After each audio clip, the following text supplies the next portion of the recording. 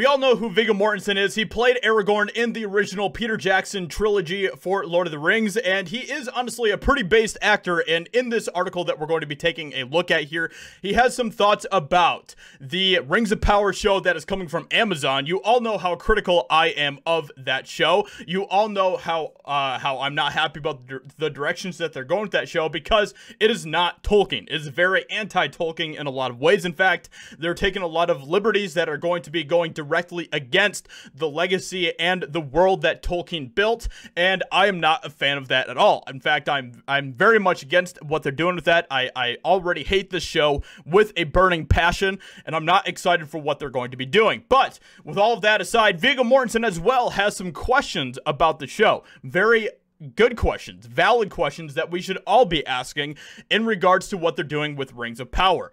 Viggo Mortensen was in this film, by the way, that came out a few years ago called Green Book. If you haven't seen the film yet, I highly recommend it. It is a fantastic film, and that is when, Viggo Mortensen really started to talk about different issues and stuff, and a lot of things kind of cropped up around that film because it was a film that made wokesters very upset and very angry. And that is all the reason you need to go check out that film, so I highly recommend it. Let's go ahead and see what Viggo Mortensen has to say here in regards to Rings of Power. The Lord of the Rings actor Viggo Mortensen questions what source material Amazon is using for the Rings of Power series.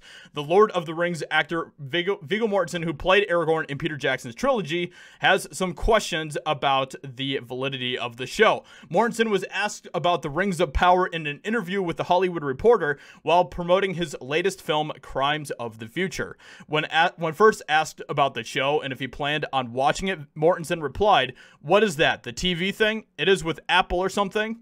Which, that's not a good sign in itself if Viggo Mortensen doesn't even follow what they're doing with the show or anything like that. If this was really like the cultural phenomenon that they want it to be, everyone would know about it. Everyone would know who's making it. Everyone would know everything there is to know about it. It's the exact same thing that happened with Lord of the Rings when the Lord of the Rings trilogy came out. It's the same thing that happened when Star Wars came out. And even with The Force Awakens, as much as that film really just led into a bunch of just crap for the Star Wars franchise as a whole, when Force Awakens came out, everyone was excited about it. Everyone knew everything about that film.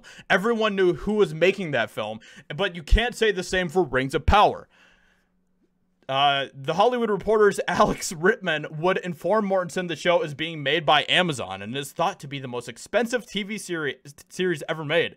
Mortensen responded, "Oh, right. Yeah, I'll watch that."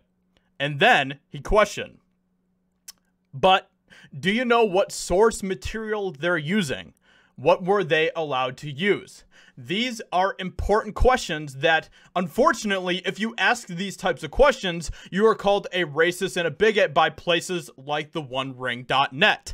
They don't care about the source material. They don't care about, being honoring to Tolkien's legacy. They don't care about any of that. The only things that they care about with this show is woke agendas and, embracing the times and all of this type of stuff and tarnishing the name and good legacy of Tolkien and everything else. So these are good questions that Viggo Mortensen is asking, and obviously he's very apathetic to the show, so he doesn't really have a strong opinion on it, but those are very good questions that he is asking that we should all be asking, and especially the OneRing.net, because they are apparently the ultimate fan site when it comes to Lord of the Rings. They should be gatekeepers. They absolutely should be gatekeepers with what Amazon is doing. There is nothing wrong with gatekeeping, source materials or stories or any of that. But unfortunately, gatekeeping has turned into a negative thing, which is, something that we need to take back, because fans absolutely should be gatekeeping the stories that they love, especially when it comes to the modern takeover of Hollywood over these stories. So Rittman would indicate he didn't know what source material they were adapting, but did inform Mortensen that the show is taking place thousands of years before The Lord of the Rings, and that Isildur is one of the main characters. Mortensen simply replied, "Oh, that's cool. Yeah, it'll be fun to see." So, obviously he doesn't have, and this is the thing that I thought was very funny too. Rittman would indicate he didn't know what source material they were adapting. That's kind of an important thing to know, isn't it, when it comes to Lord of the Rings and, what parts of Tolkien they're coming from and stuff. But to be honest, like, this entire thing with Rings of Power is absolutely just It's basically just fan fiction. That's all it is. And that is becoming more clear by the day. So let me know what you think about this in the comments below. What do you think about what Viggo Mortensen is saying here? Hope you guys enjoyed. Leave a like, subscribe, all of that good stuff. And I'll talk to you all in another video very soon.